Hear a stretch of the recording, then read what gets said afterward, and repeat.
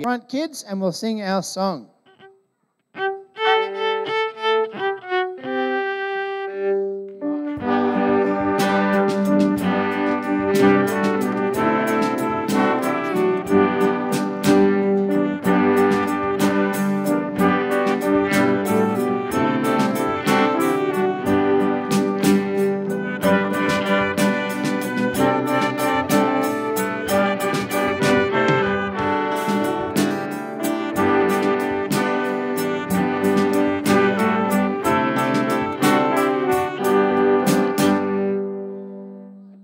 Very good. Here at this church, we always read the words of Jesus. What did Jesus say? The time has come, he said. The kingdom of God has come near. Repent and believe the good news. All right. And so God's kingdom is spreading through all the world, Jesus says. It's coming closer and closer and closer. And at our church, we look around. I want everyone to look around at the people in our church. Does everybody here look the same? No. Some people are pretty old. Some people are pretty young. Yeah. Some people are nice and skinny. Some people are very fat like Fred. No. Swap that around. Strike that. Reverse it. And different colors and different ways of dressing and different ways of singing. All different ways. God's kingdom is for all of us. And we're going to read a little bit of, when you go out to Sunday school this morning, the kids are going to hear the story of Peter, a Jewish man, going to visit Cornelius, a Roman man. And they were enemies. They did not like each other at all. Look at these two men in the picture. Are they happy? Not really. They're sort of frowning at each other. They're not sure. They're not kissing each other. They're not hugging each other. One of them saying, yeah, come on in. But they're looking at each other a bit suspicious. They're not sure what's going to happen. And you'll hear that story when you go out to Sunday school. We're going to read the very end of it, where Peter's going to say something. All right, so we've got some good readers. As I come to you, if you don't want to read, you just say amen, okay? Here we go. Then Peter began to speak. I now realize how true it is that God does not sow favoritism, Good job. but accepts from every nation the one who fears him and does what is right. You know the message God sent to the people of Israel, and now the good news of peace through Jesus Christ, who is Lord of all. Excellent reading. What grade are you in? 1. Grade 1. Excellent reading. All right. You know what happened? You know what has happened throughout the province of Judea, beginning in Galilee, after the baptism that John preached. Amen. How God anointed Jesus of Nazareth with the Holy Spirit and power, and how he went around doing good and healing all who were under the power of the devil. How many people did he heal? I forgot. It says all the people, healing all the people. All right. Because God was with him. Very good. We are witnesses of everything he did in the country of the Jews and in the Jerusalem. Right. They killed him by hanging him on a cross, but God raised him from the dead on the third day and caused him to be seen. He was not seen by all the people, but by witnesses whom God had already chosen by us, who ate and drank with him after he rose from the dead.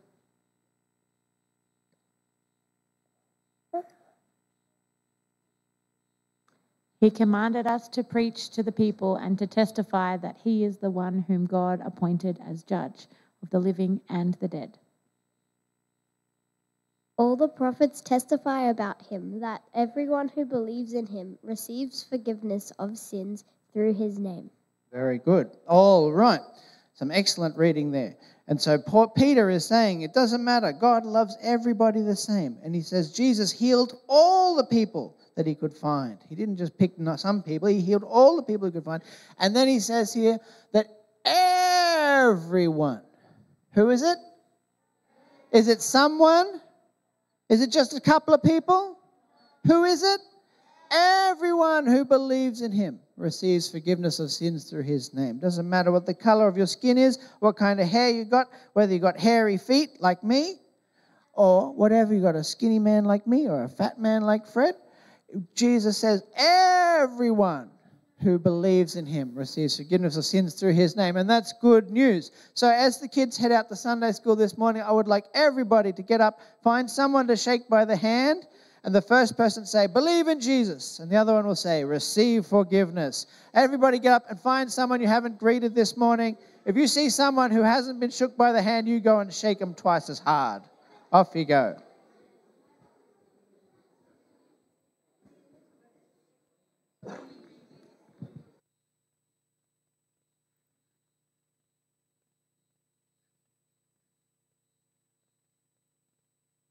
We want to welcome this morning George Mutetti, who's coming to speak to us. He's been speaking with our African folk since Friday and Saturday, and here to present to us this morning as well. So God bless you, George, as you speak to us, and we pray that the people listening can understand and hear what God has to say to them. God bless you. Welcome. Hallelujah. Praise the Lord. Just as Pastor said, I'm George Mutetti. I come from Kenya. And I was invited here by Pastor Zebedee and Christopher. And I just want to appreciate so much Pastor David. He wrote a powerful letter that enabled me to get a visa to this place. May God bless you so much. That letter was very powerful. I'm married. As usual, Africans, we have many children. I have 6 children, 3 boys. And we are doing very well. I'm a pastor at home. I have a ministry. I also have a school. I run a private school, and we have about 300 children, and we are doing well in Africa. This is my second time to be in Australia. I was here 10 years ago training in pastoral work in Toowoomba, and I'm back here, and I want to thank God so much for being here with you. I want to say I've got a few things I feel in my heart so much to share. And I love what Paul writes. I love in the Old Testament, I love so much David.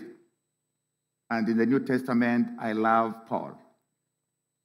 Most of what these people did really challenges me so much. My best book is the book of Ephesians, and I've been teaching it for quite a long time because there's so much that makes me grow and understand many things. Today, I'll be able to share about our stand in the Lord, and I will base specifically in the book of Ephesians. As I said, it's one of my best books. Paul, as I said, is one of my best writer. The apostle, of course, sent to the Gentiles.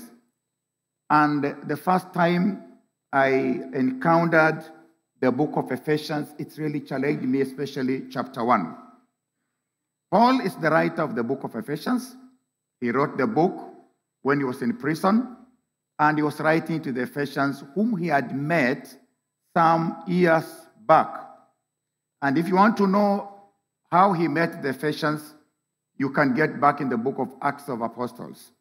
Acts of Apostles chapter 20, verse 22, that was the last time Paul met the Ephesians when he had been there for 3 years, and he gave them the last statement. You can be able to read it from Acts chapter 20. I'll not be able to read it, just be able to paraphrase because my message is in Ephesians. He told them, the Holy Spirit is compelling me to go to Jerusalem, and I have got to leave. He had been with them for 3 years, and he goes ahead and says, I'm paraphrasing, he says, but I know what is awaiting me there. Paul had been with the Jerusalem, the Judaism system, so when the Holy Spirit compelled him to go to Jerusalem, he knew what was there because he had been in the system that betrays the church, and now that he's going there, there's a lot that is waiting for him, and he knew very well he will not be able to see them again. And he told them, I believe for those who have done theology, the people who are in that church were the likes of Aquila, the likes of Apollo, and he told them, you will never see me again. And then he told them that, but you leaders, take care of the flock, which was bought by the precious blood of Jesus Christ. That is the saddest information you can hear from a person you've been with for 3 years, that you will never see him again. So he left, compelled. It was not his will. He was compelled not by a man, he was compelled by the Holy Spirit to go, and he knew he would never come back again. So now when he went to Jerusalem, straight away as the Holy Spirit had led him, things turned out as he knew. He was arrested, and if you follow up the story from the Acts of Apostles, he was arrested, and then he was taken to Rome, where he was jailed.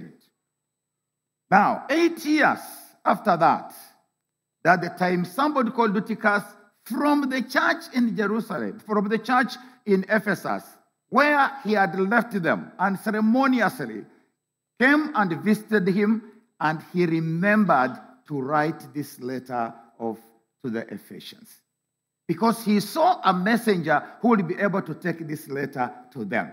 Now, this is a letter that is being written to the people he will never see again.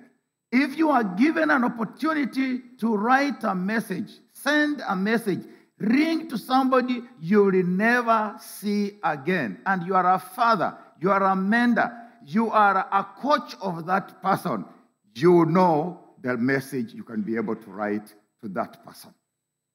So definitely, this is the last one. This is the best I can be able to give to these people.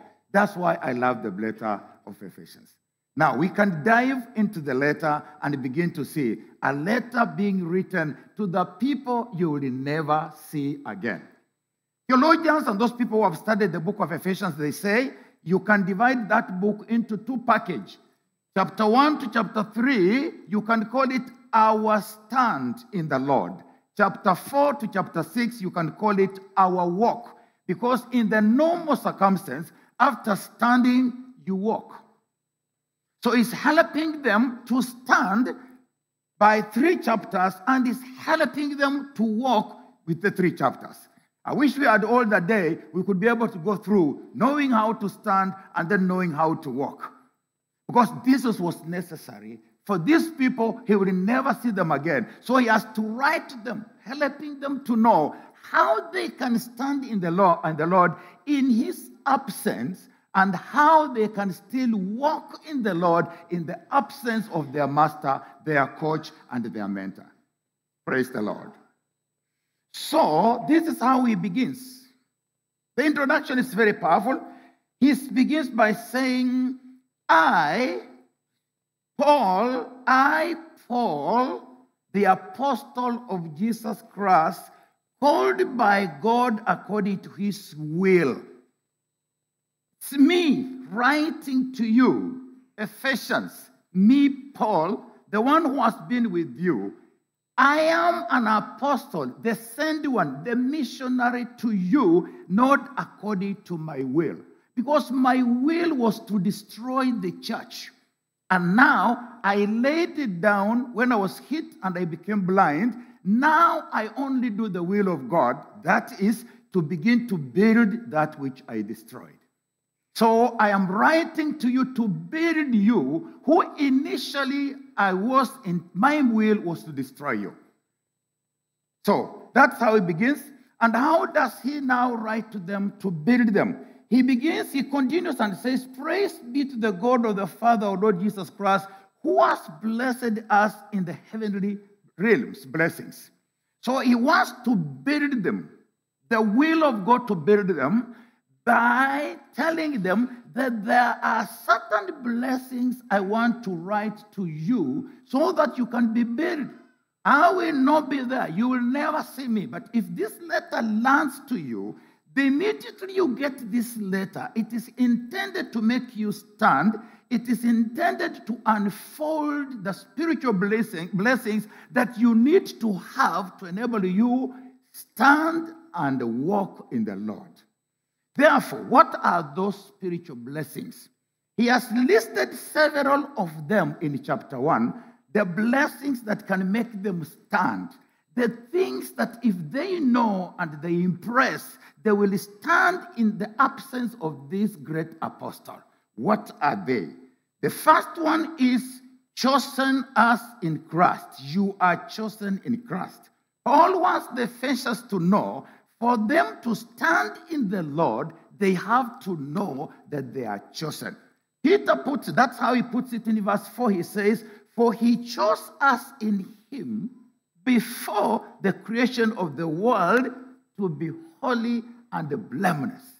He says, I want you to know you are the target of God. You are chosen not just to be people ordinary, but to be holy and blameless. Ephesians, please, take note of that. For you to stand and to walk, you have to know you are special people. You are chosen to be holy. Your destiny is to be holy and blameless. Take that, Ephesians. He continued to write. In fact, that message is even backed by Peter in 1 Peter chapter 2, verse 9. He says, but you are not like that, for you are a chosen people, a royal priesthood, a holy nation, God's very own possession. Peter puts it much clearer. He amplifies the being chosen. He says, you are a royal people. You are priests. You are great people of God. And Paul is backing that by telling the Ephesians, you are special, my sons. I left you. I will not be able to see you again, but I want you to know you are chosen to be holy and to be blameless. You are God's own possession. You belong to God, you Ephesians. Don't let anybody intimidate you. Even in the very situations you are in, whether they are bad, whatever you are passing through, Ephesians, I'm writing to you to tell you, stand. You are chosen people. John backs up that chosen and he says, Jesus, you did not choose me, but I chose you and appointed you. That's Jesus saying. He's backing up that being chosen. He chose us. We are royal. We are special, destined to grow to become holy and blameless. Hallelujah. We are marked by God. He is continuing to write, and he continues to give another point that will make them stand. The first point is stand because you are chosen to be holy. You are royal. You are special people. Point 2 comes in another verse where it says, he predestined us to be adopted to sons. Point 2 is Ephesians, you have to know you have been adopted to be sons. Not just chosen and you be kind, just people, but you've been bought, adopted into the family. To be adopted, to be made somebody's child in the normal circumstances. So he's saying, number 1, you are chosen. Number 2, you've been adopted. You are being put in the Roman Empire. When one was adopted in a family, he lost everything in his previous family, and gained everything in his now family that he has come in. So Paul is saying that know that when you were chosen, you lost everything in the other family you were in. And now you have everything that belongs to this family.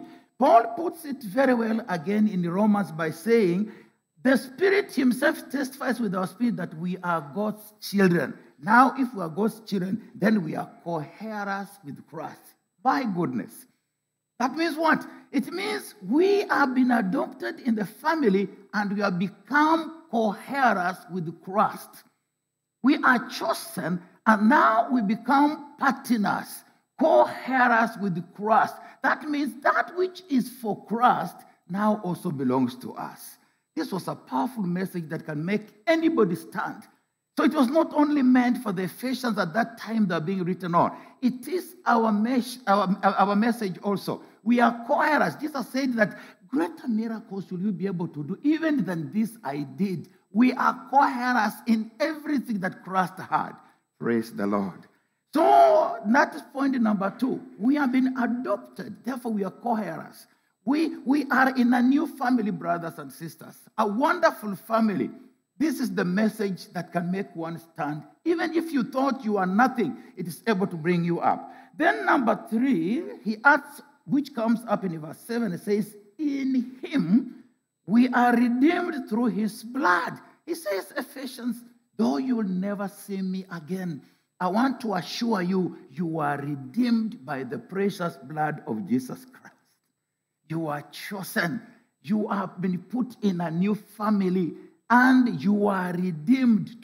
To redeem means to regain something that you had lost. You were once lost in your transgression. But through Christ, you have been brought back, redeemed by his precious blood.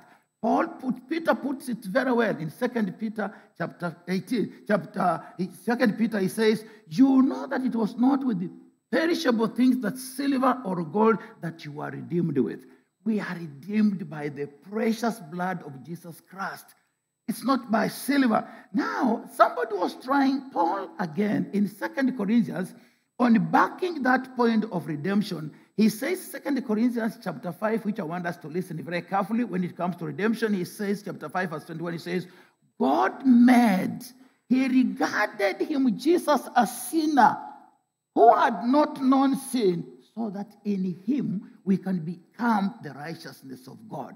Our redemption, our being brought back, Jesus was made a sinner so that we can become the righteousness of God.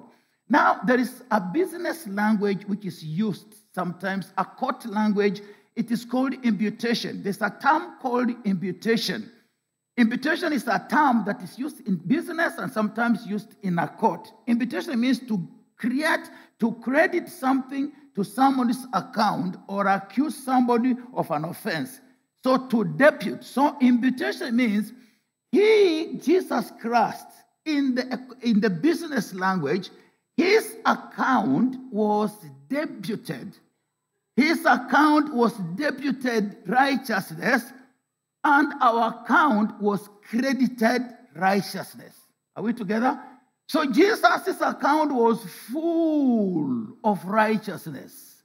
And therefore it was debited. It was minus righteousness. And our account, which was full of sin, it was credited in the righteousness of God. And our account, which was full of sin, was debited. Sin was removed and credited on the account of Jesus Christ. That is the full package of redemption. There is a business transaction that took place. One account that was full of righteousness was emptied and deposited on our account. So we became rich of righteousness, and Jesus became rich of our sin. What an exchange. This is the message Paul is passing across in a letter to the people he will never see again.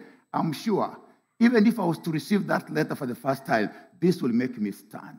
Our message is to stand in the Lord by the understanding of who you are in terms of what Jesus did. He chose me. He adopted me. I'm in a new family. And now he has done the full transaction of emptying himself of his righteousness and crediting and depositing it on my account, that I can have righteousness that was never mine, but was given to me by Jesus Christ. Wonderful. Praise the Lord. The last thing that is passing across to these people, he says in verse 13, when you believed, you were marked with a seal, the promise of the Holy Spirit. Wow. Number 3, saying, you guys, my sons, Ephesians, you are chosen and you are adopted and you are redeemed. The transaction was done clean. Remember, now he has sealed you. He has sealed you with a seal. A seal, listen, what is a seal? A device used to join two things together, so to prevent them from separating. A seal is that which joins two things together that stops them from being separated. Or it's an emblem or a symbol that is stamped into a document to make it authentic, valid, certified to be true. Wow. So he's telling the Ephesians, you people, you are sealed. You are connected to Jesus Christ. Connected completely, never to be separated. And you are given a seal, just the way as a seal. You are given a seal. You are stamped on to be authentic.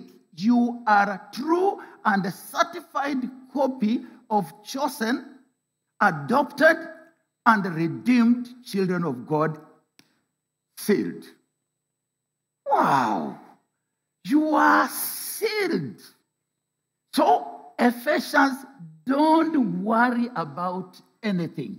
You are the certified true copy of God by accepting the redemption, the transaction on the cross of Jesus being emptied of his righteousness so that it can be put on your account. You are a true certified copy of the children of God. Ephesians, I will never see you again, but I want to tell you this can make you stand in the Lord. Hallelujah. And in most cases, seals are usually symbols or even designs of men. But the seal he's saying here is the Holy Spirit. And the Holy Spirit is a person. So it is a seal that speaks, that advocates for you. The Holy Spirit, Paul says, and we have the Holy Spirit in us, and by him we cry, Abba, Father. We have a seal that speaks. It's not just a rubber stamp, and then it is there to be seen. It is there to be heard. So the seal we have, which is the Holy Spirit, is not just there to be seen, but it speaks on our behalf. He speaks in us. He says, Abba, Father. He keeps on reminding us that you are chosen, that you are adopted, that you are redeemed, you are sealed, and you are the children of God. You are the true children of God, the Holy Spirit. So we have a seal that speaks, not just a seal that is there like a design or a sign. Paul was doing that. That is it, brothers and sisters. These are the 4 things that I've detected. There are more, but I've detected those 4, a message to the people Paul will never see again. I call it a life and death message. What will make them stand, even if they will never see them? And thank God, the message is with us today. He finishes that by a prayer.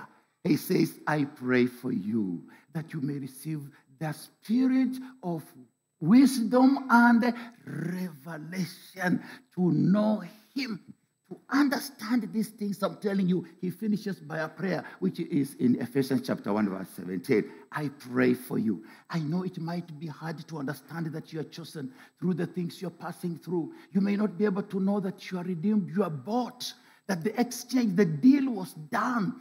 on the cross. You may not be able to understand, but I pray that the Holy Spirit may help you. Your eyes may open and that you may be able to know you are special people. You belong to a new family of God by adoption.